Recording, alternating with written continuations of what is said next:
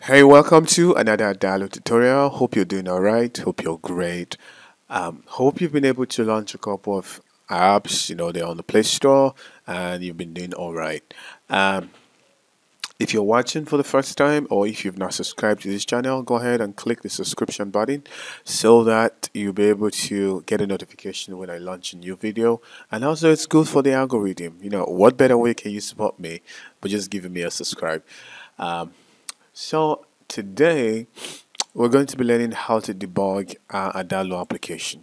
So if you're just getting started with Adalo, go ahead and check out my other YouTube video.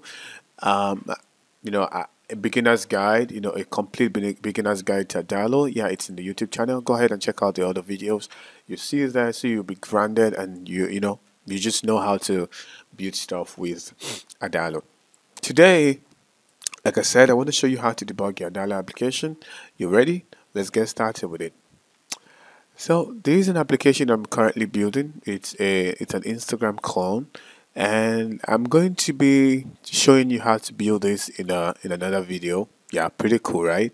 A couple of screens so you can do other stuff that you do on Instagram. Follow, like, I'm gonna release the tutorial pretty soon. So I'm still working on it. So I just want you to imagine that I want to debug this application. There are a couple of ways that you can do this in Adalo. A couple of ways that you can do this. First thing first, the good thing about debugging with Adalo is that Adalo gives you the ability to preview when you click on the preview button. If something is not working for you, the first thing to do is to click on the preview button, because Adalo does not throw an error. It doesn't throw an error like some other no code tools, like tools like Bubble that gives you an error. It doesn't throw an error. So everything is still just gonna work, but not totally, not perfectly the way you want it to, but it's not gonna work the way you envision it to work. That's how Adalo works. That's how Adalo behaves. So the first thing to do is to click on the preview button. That's the first thing to do. You click on the preview button, and then your app loads. And once it does that, you'll be able to see exactly what you're building currently. Yeah, you'll be able to see what you're building currently, and if there's any error, you'll be able to see it. Not see it here, but you can test the functionality of your application. Like, hey, we're testing this functionality. We'll be like, oh, I think this thing is not cool. I think I don't like the way it is right now, so I want to change it. Oh, I think if I click on the heart, I'm not sure if it's counting properly, so I want to change it. That's one way you want to do it. And also, that gives you the opportunity to check via different screens. So you can see we have iPad Pro. That's the default iPad Pro 13. So we have this one, iPad 13, 13 Pro Max. It's going to show you the way it will show up in the iPad Pro. If you can see the difference, the iPad Pro is 390 by 844. iPad 13 Pro Max is 428 pixel by 926. See, let's go back to the first one. So you could basically see it's not so much different, but here you can just test for different sizes. This is another size. You can test for different size. This is another size, slimmer phone. This is a Galaxy S20 Note, and that's one thing. That's one way you can do it. And one thing that I always tell people, I always tell students, when you want to test with Adalo, test one thing at a time. When you build, test it. For example, if I'm testing this post bar, if I'm testing this, when I create this and I be like, oh, I'm trying to click this and it's not really working, what do? I just go ahead and fix that only. So test one thing at a time, and as you build, test it. As you build, test it. Don't wait to build 200 screens, 100 screens before testing. It's going to be very cumbersome. It's going to be very, very cumbersome. So as you build, just go ahead and test it. As you build, go ahead and test whatever you build. That's the way you're going to be. The way you're going to launch good apps with Adalo. If you wait to test everything, then it's going to be too complex for you. So that's one way to test it. You test via the preview button. See, creating a post. So for example, if I'm testing post creation, I just go ahead to my desktop, to my I just go ahead and look for a post, look for an image, I put it here. So I'm putting the image there, and I'm gonna copy some lorem ipsum, just some stuff. I'm going back here and I'm putting it here. So I'm gonna go back here and copy it again. Going back here, paste it. I'm gonna look for a picture again. So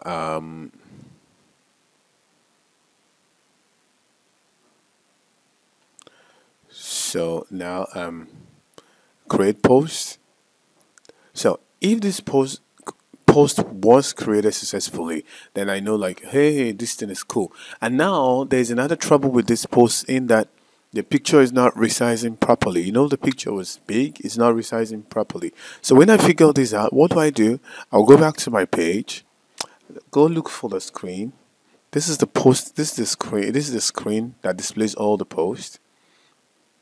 I'll go to the picture, to the image. This is the image that is displaying the post. This is the image. The image is square, so I can make it portrait. I can make it landscape if I want to, and I can. So if I say portrait or landscape, you see the way it works. You see the way it is, landscape, portrait. So I can go back and say, oh, let me preview how landscape will look like, if landscape is going to be good for me.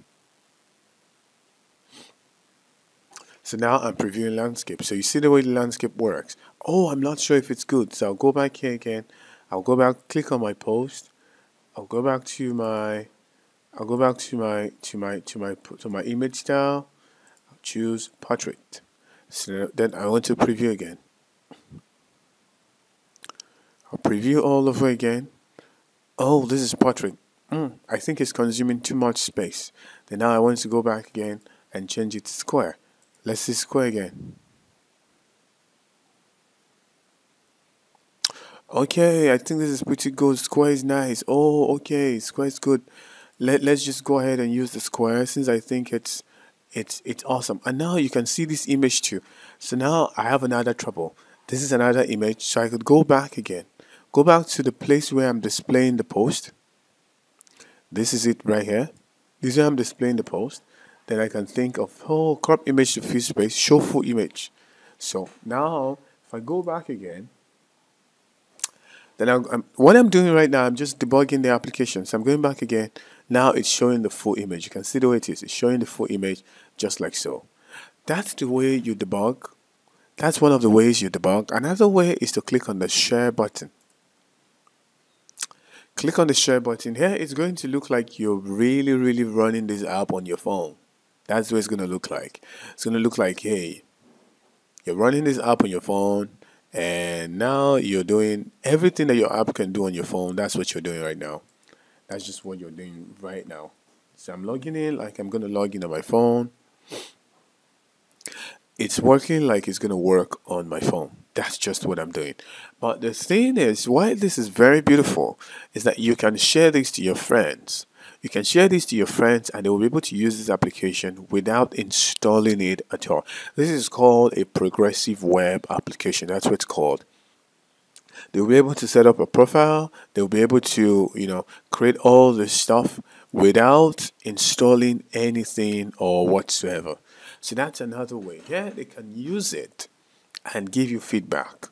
They can use it and give you feedback. All you have to do is click on the share button, copy it, send it to your friend, and they can use it properly and give you real-time feedback as to how you're doing it. Because when you're looking at your application sometimes, all by yourself, it doesn't just work out.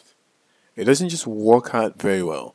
So what you want to do is that you want to allow other persons to look at the application before you say, hey, I've done something great. Then third, another thing you want to do, the other way to debug the application is to install it. Install it on your phone. That's number 3. Install it on your phone and test it on your Android device. That's another way to do so. Install the APK file on your phone. You can launch it on the Apple Play Store. Install it on your phone and test it retime. Those are the three ways you debug your Adalo application, and you'll see that you'll be able to build awesome application. Don't forget, the first way is to use the preview. That's the first way. The second way is to share it with your friends so they will be able to use it, or you yourself, you can use it yourself. And the third way is to install it on the app on the Android or the Apple Play Store, so you can use it on your phone before giving it to your users for them to use. So that's it. That's how to do it. Don't forget, feel free to leave your comment and feel free to ask your questions. Be kind enough to subscribe. And if you're looking need help with your Adalo project, feel free to contact me via the contact details below, and I'll do well to reach out to you. Thank you so much. Have a lovely Adalo week.